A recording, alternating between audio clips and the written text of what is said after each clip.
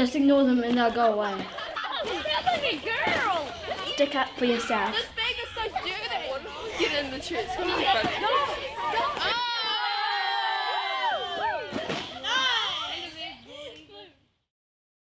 This has gone on for long enough. 2014, Heads Up in Hawke's Bay. There were 14 of us. We had to work together to create a show about bullying. Each of you are going to grab a chair and put it in the circle, go.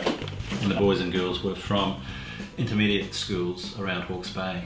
So they were years 7 and 8. Yeah, a little bit younger than 2013, which meant the emphasis changed a little bit in that the problems were different and the solutions were slightly different as well. Good. Now I don't have a chair. That's okay. I think laughter is very important. Mm-hmm. You know, I mean, we're dealing with serious issues, but unless you can relax and have a good laugh, and we noticed that with the kids, that they really started to relax and enjoy. Mm. Okay. I reckon this time you'll get it. The process began with some scene work, with some freeze frames, image theatre we call it, where they build some pictures and you build language from that. Poetry featured a lot in the devising, the poetry that we explored through the choral speaking, and also from their own poems that they were writing.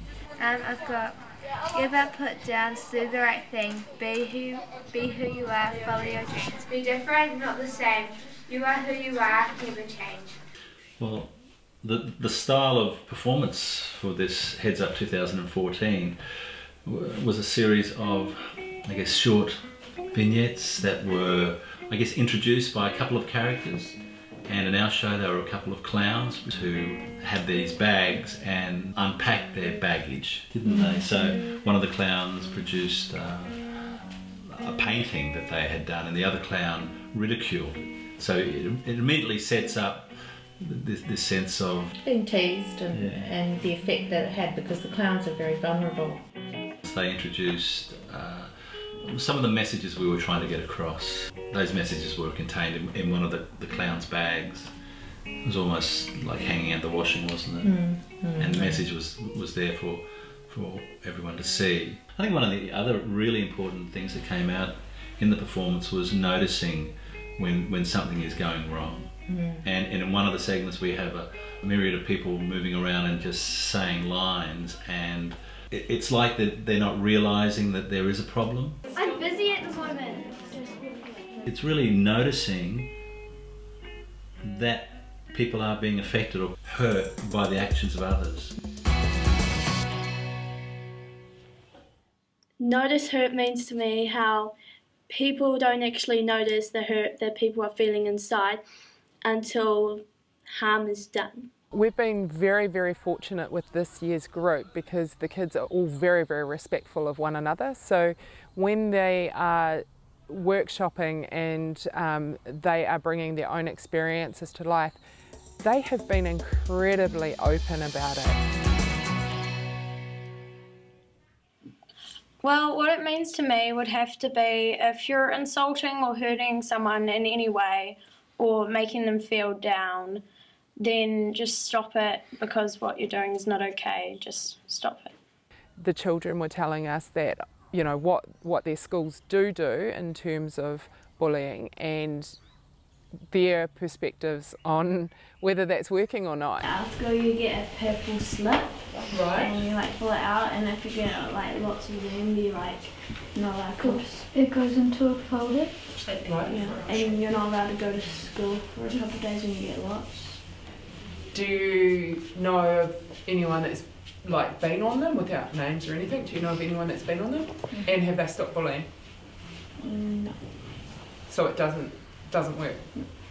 Some of the bullying that has gone on for these children has been going on for a very long time, and it's still continuing. And despite what they have done, and despite some of the interventions that some adults have taken, it's still going. When you do the signal to the teachers, you usually talk to them, and they have a little talk with the bully, but they just keep on doing it. They just think it's a joke and they just carry on. so they don't take it seriously. Yeah.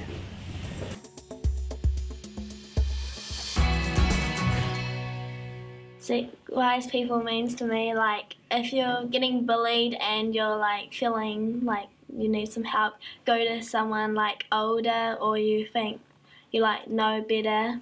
If there's one key message that I think the children would all agree on, it would be that when they go to an adult and they tell their story, what they're really saying is, we need your help.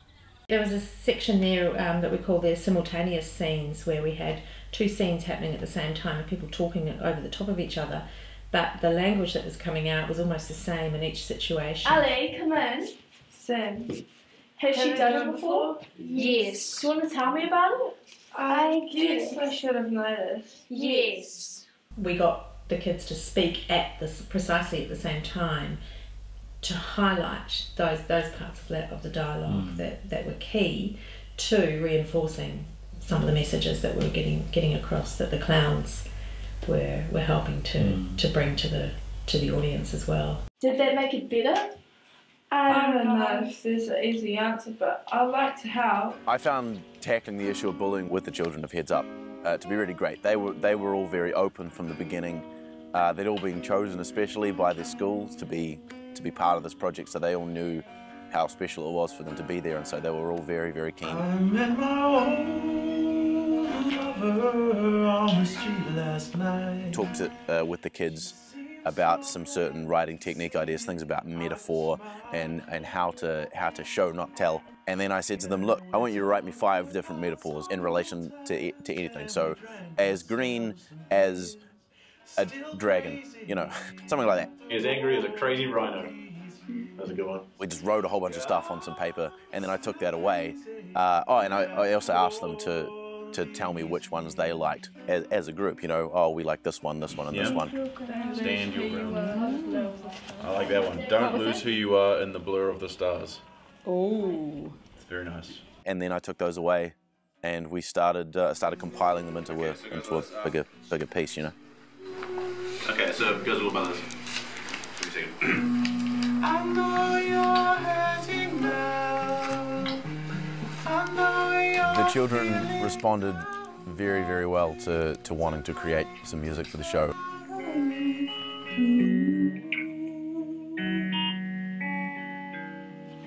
But the difficult part came with teaching the whole lot of the children the song, and so at that point there were ones who were a little bit more reserved.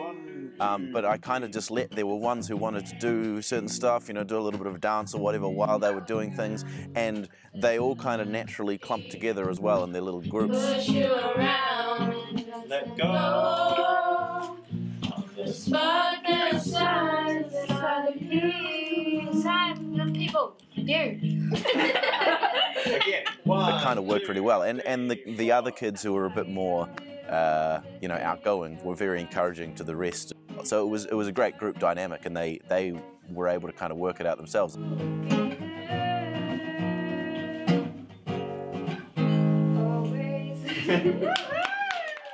Something came up later in the piece when it all came together, and I can't remember specifically what it was, but they talked about the bully and the way that he might have been he/she might have been feeling. He's cheeky. He's cheeky. It was very profound. I thought it was quite important that is something that is also talked about when we talk about bullying, that it's not just about the victim, it's also about the bully who himself is probably a victim of something.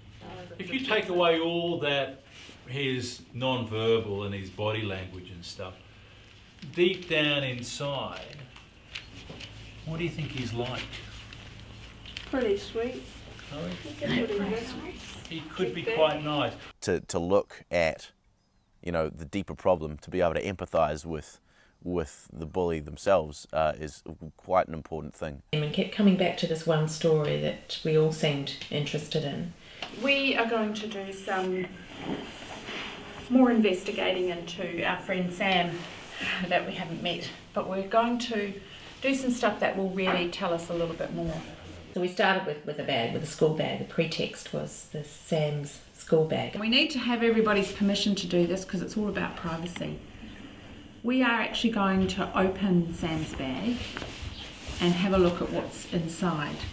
In applied theatre, you use artefacts which kids then explore, they investigate and they discover, and then they start to infer about, you know, why is this in the bag and what's the significance of this, and what does it mean in relation to this character. I didn't know if we were supposed to read it or not, but I did. Yeah. And it said Ryan. Yeah. His card. It says a reminder card. Oh yeah, a reminder card. So you might have a bad memory. I think the most difficult aspect for me was in the workshop process, coaching children who haven't danced before. So it's more about the emotional impact of bullying, and there's no name, there's no Sam, there's none of that. There is the bag, however. Okay, and what the bag is going to signify and represent is the emotional integrity of the people.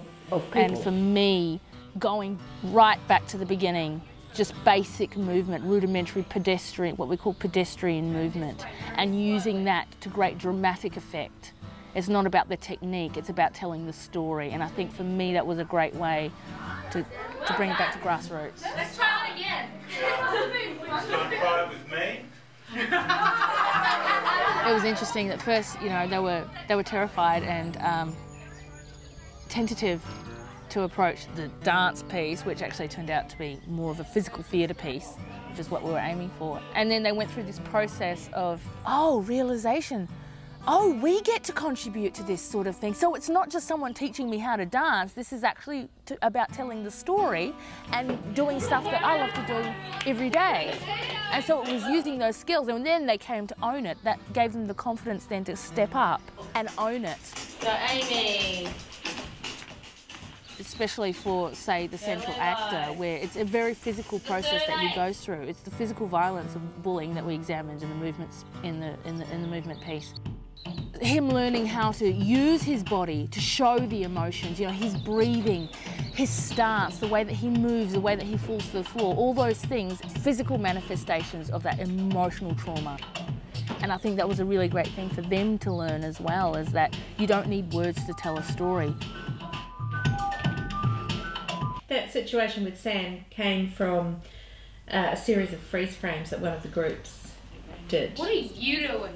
What are you that had a kid being teased by another, and also had some bystanders who were involved. And then you'll start crying, and you'll want your mummy. Want your mummy? The language that came out of that through the image theatre was that they didn't want to be involved. Here, I'll help you. Give us your glue stick. And one thing they said was, and it struck a chord, was, why are you making us do this?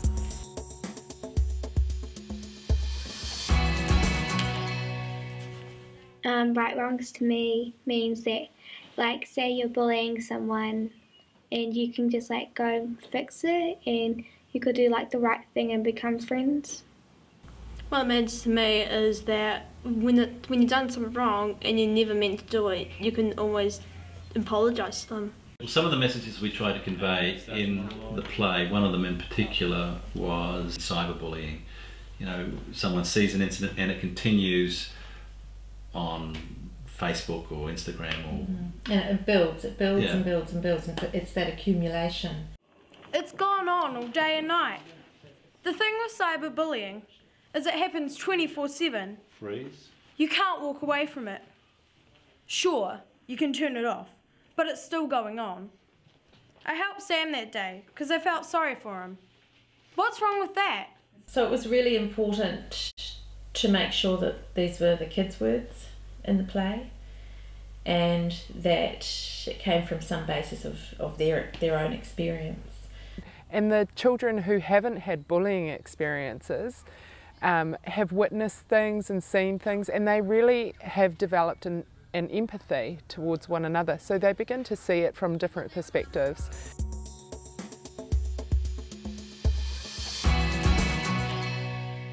What it means to me is that if someone's bullying you on cyber, like on the internet or face to face, is that if you reply, that's just going to make them want to carry on the conversation.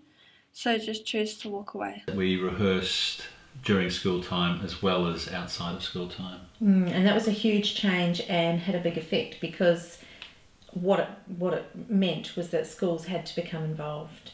What's other people's reaction that they're getting at school? I told this girl Rahira, and she was like begging me to come like right at the end. And she's like, I can replace Autumn. Yeah. Amy, what are they saying to you? My friends want to come because they don't want to do schoolwork. But I said to them that I'm still doing work. We took a break from rehearsals to promote the show. Right, out of all these colours, what do you like best? Purple. Let's go for purple. The photos were about being yourself and being proud of who you were. And then we'll throw them on your foot. The beautiful Karanga Gardens was our backdrop. We scrubbed up pretty well. I think it was the first time I filmed one of the final rehearsals and finally see it from the audience perspective, and it was great, because I realised that suddenly all those pieces fit in, and all the hard work and all those troubles that those kids had gone to, they had worked really hard to bring it together as a team, and it showed. And that was the important thing, is that it showed, and it was that moment where it works. It was great. Finally, it was time to take the show on the road. The first time there was that unknown quality of what's all this about, but you know, based on the success of 2013, it's yeah, the schools were really keen to come on board, and hopefully that'll happen again next year.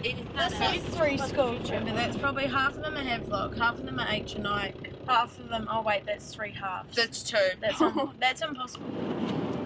What message would you like to give students about bullying? What would you say? I'd probably say that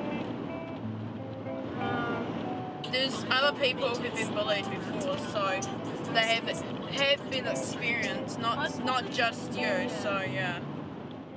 that you're not alone and that bullying is not okay.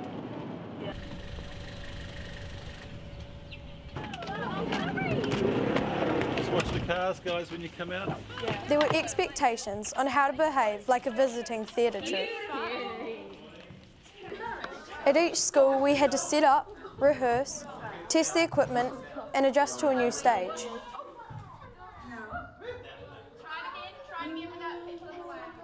It was a big school and the stage was so much bigger than our rehearsal space. We're looking forward to your show. I know you've been working hard on it. It's a real good message and you can cut your teeth on my kids. I know you're going to really blow them out of the water. So what do they say in your industry? Break a leg. Nervous? Scared? Staying here, darling. Staying here. So folks, What's they're the problem? sitting right at the very back, of the bleachers, so you have to really protect. Nerves were running high backstage for the first show. When the lights went down, I don't know about anyone else, but my stomach lurched. What are you doing? And friends begin to follow you, the scars and bullies fade. Our first show was definitely the hardest, but we got through it and the relief was huge when the applause came at the end.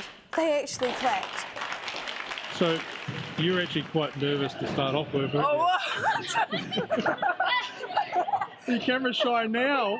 I'm not. Hi! Yeah! I'm so happy to be in Heads Up. With my jersey on, my jersey on. So no, seriously, how did you find your first time singing in front of that audience? That was scary. Yeah? That was really died. I made a mistake. I'm like, whoa. I did I walked down, I saw them, I'm like, whoa. There were 2 kids specifically who I think were quite affected by bullying and stuff like that. And the day before, we visited both of the schools of the kids and performed the piece. I remember one of the kids was very worried about doing this and performing in front of his bully, really.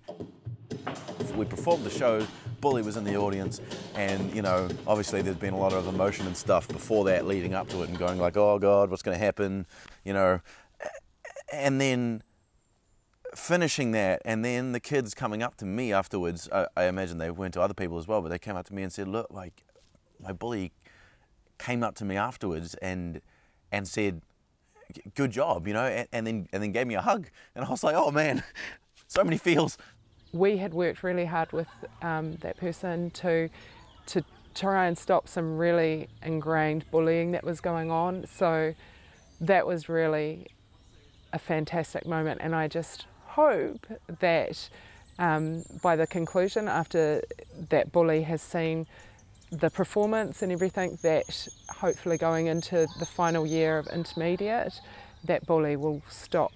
That what we did really had an impact on the kids, like themselves, but also on the bully, because that was the point, that we could create this piece that we could show to children or, you know, adults, whoever, and that could really resonate with them, and they could reflect on the way that they're acting and the thing that they're doing, and go, wow, maybe I'm not dealing with this stuff in an appropriate way, and it seems like that's kind of something that happened.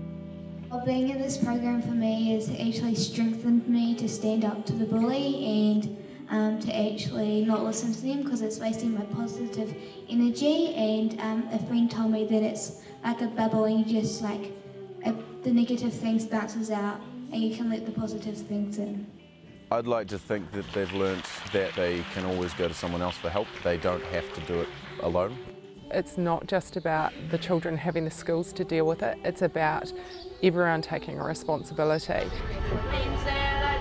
So the show got stronger and stronger, and so did we. I swear I live.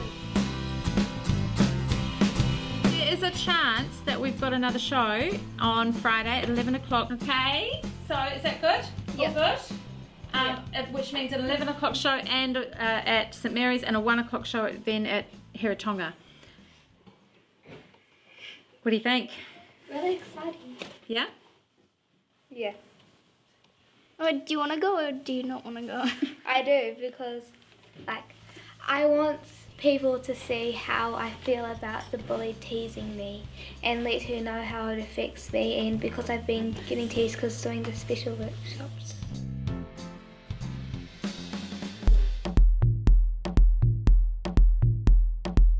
You need to walk with purpose. If you get in front of someone, oops, that's right, change direction. Oh, yep, that's cool. You keep walking, you do not stop. Well, we've got the public show on tonight, and we're doing a quick rehearsal because Martin can't be with us tonight, so Timothy is stepping in at the last moment. From the first moment of meeting people, I was amazed in terms of Timothy. Timothy has come on board. He's not really into acting or anything like that. So 5 minutes they've written a poem and the music for it. Yeah.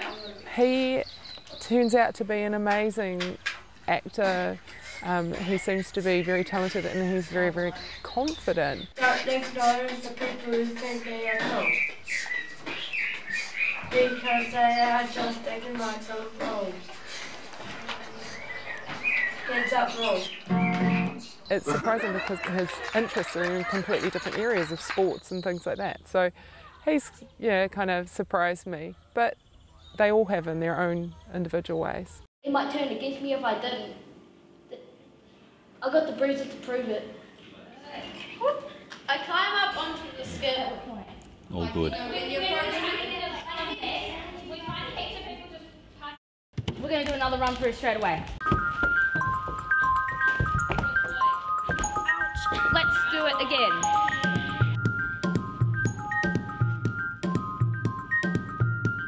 Yeah, it's been a big week, but I think the kids are going to really lift tonight. I mean, they did a fantastic performance today at Taradale. They're just growing and growing with confidence. So I think they'll really rise to the occasion. I mean, this venue and family and friends, so I'm feeling very confident. Right, do it again. When you're performing in a show, you keep developing, you keep progressing as the show goes on. Hey Max, bet you can't toss his bag on the roof. No, don't. Tonight is really a very, very special night. You dedicate this performance to someone in the audience, okay? It might be, it could be a family member, it could be a friend, but just personally to yourself, dedicate it, and you are doing this performance for them.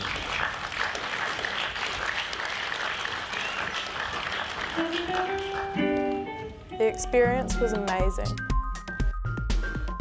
The opportunity to be part of something that had such a bold message was incredible.